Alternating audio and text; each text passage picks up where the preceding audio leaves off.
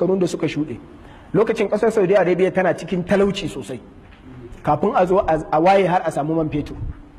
Sai wani bawan Allah wanda yake da dukiya kuma yana ciyar da dukiyarsa kullum yana ba da sadaka fi sabilillah a ciyar da mutane. Sai wannan bawan Allah sai ya zauna yana kwance a cikin azumi ne, a cikin azumi a lokacin a cikin yankin yana ɗaya daga cikin ɗaiɗaiku waɗanda suke da mota saboda a zamanin ba motoci da yawa. Sai yana gyangyaɗi bayan sallan asuba sai mafarki sai ya ga manzon Allah sallallahu alaihi wasallam. Sai manzon Allah sallallahu alaihi ya ce masa, ka zauna kana ta raba abin arziki a nan kana ta bada waɗanda suke da shi, akwai wani bawa daga cikin bayin Allah masoyana yana can a wani ƙauye kaza a Riyadh, na manta sunan ƙauyen. Ya ce ina so a yau ka je ka bashi abin buɗe baki domin yanzu haka ya yi kwana 3 bai ci komi ba sai ruwa kaɗai yake sha, da shi yake sahur, da shi yake cin abinci da shi da iyalansa, kuma duk mutanensa ba su sani ba. Ya ce in ka je za ka je ƙauye kaza a unguwa kaza masallaci mai suna kaza shine limamin masallacin, yau ka je ka bashi abin buɗe baki, in ba haka ba zai zama ya kwana na 4 kenan bai ci komi ba. Kuma bawan Allah ne zai fito a yi sallah da shi kuma yi murmushi da mutane ya gama abun sai ya koma gida ba zai roƙi kowa ba. Haka ake so malamai su zamo. Wannan bawan Allah ya ɗauki mota ya cika da kayan abinci da kuɗi ya ɗauka tunda manzon Allah ya gani a mafarki, sai ya ɗauka ya kama hanya. Yana tafiya kuwa Allah ya bashi sa'a ya isa Riyadh, ya isa ƙauyen, ya je kuwa ya je tambaya yanda annabi ya gama shi bai taɓa zuwa garin ba, a cikin mafarki ya gani. Yana zuwa ya tambayi sunan ƙauyen, ya ga ƙauyen yanda aka gaya masa, ya je ce ina masallaci mai suna kaza, aka ce kaza. Ya je shiga masallacin kuwa sai ga bawan Allah nan ya fito irin yanda annabi sallallahu alaihi wasallam ya gaya masa.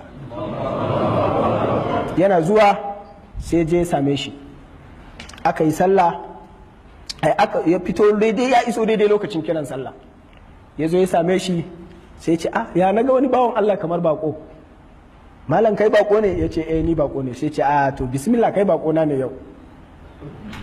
Bako kuma yau alhamdulillah, saboda a musulunci akwai karrama mai bako, shi kuma bai da komi. Sai ce yau a wuri na zaka sha ruwa.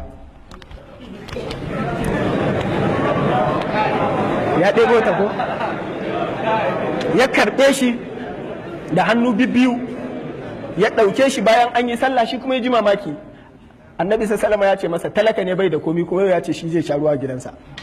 Suna zuwa kuwa sai ya je ajiye shi, sai ya ce bari ya dan shiga. Ya shiga ya ce matarsa to yanzu ya zamu?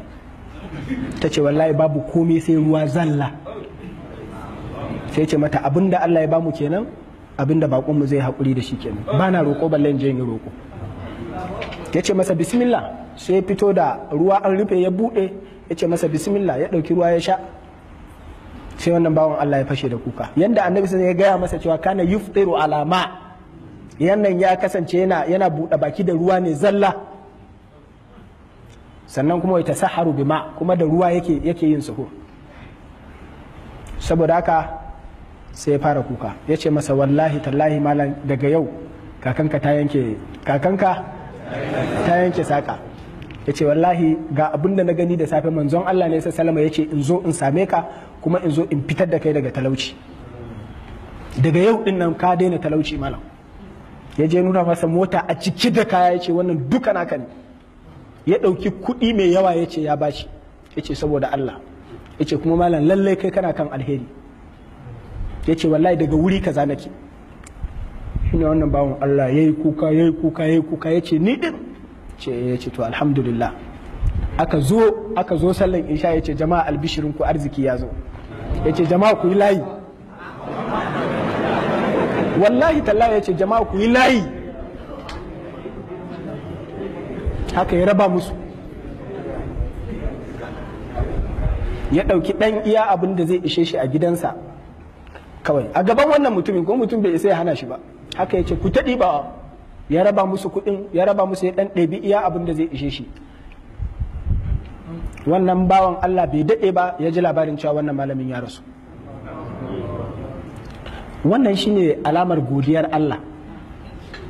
Dan iya abin da Allah ya baka ka gode wa Allah, kuma ka ji cewa kana da self contentment, shine wato ka wadatu da Allah, abin da Allah ya baka. Kada ka rinka idonka yana kallon na wane yana da kaza, wane yana da kaza.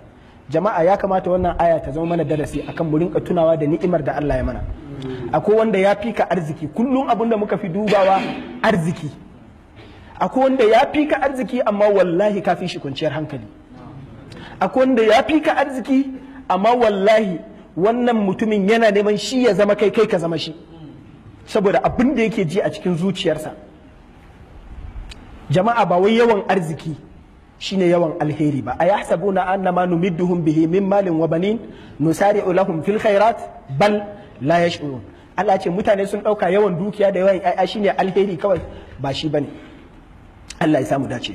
Udhkuru ni'matallahi alaikum idh ja'ala fikum anbiya wa ja'alakum mulukan wa atakum ma lam yu'ti ahadan min al'alamin. Allah ramma kama.